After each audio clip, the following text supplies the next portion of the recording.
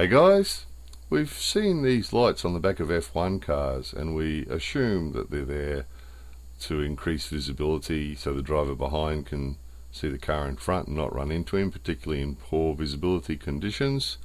Totally understandable, particularly at those speeds.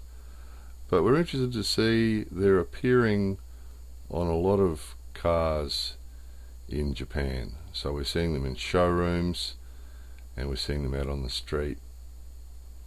And we're sort of curious about them. Rarely do we see them turned on.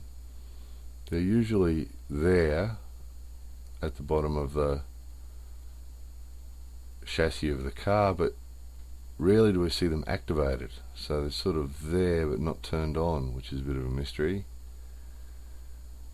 We thought maybe that sometimes they'd be connected to the brake lights or something, but they're not. They just seem to be there. Just as a decoration that's not turned on. That seems to be the case. And they seem to be on some cars like these. They seem to be standard. That's a Subaru.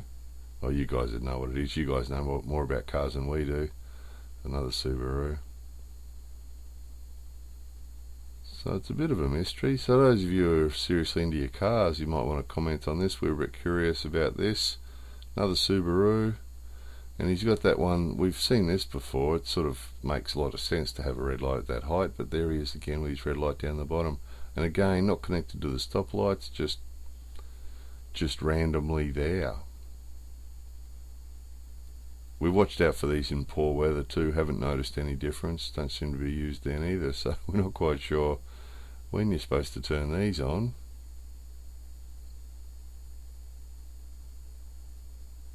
But there sure are a lot of them. We're seeing them all over the place.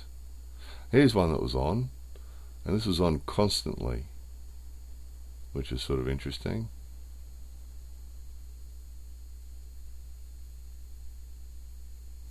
Then it sort of looks odd. It looks like the car's braking all the time, which is sort of interesting.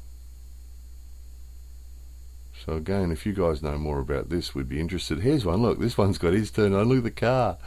It's a K car, which means that it's got about 650 cc, so it's got a small motorbike engine in it. So it's a really small, slow car with the little red light flashing down the bottom. And on an F1 that makes sense, but when you drive around in a car, you usually wouldn't see that if you're close to it, would you?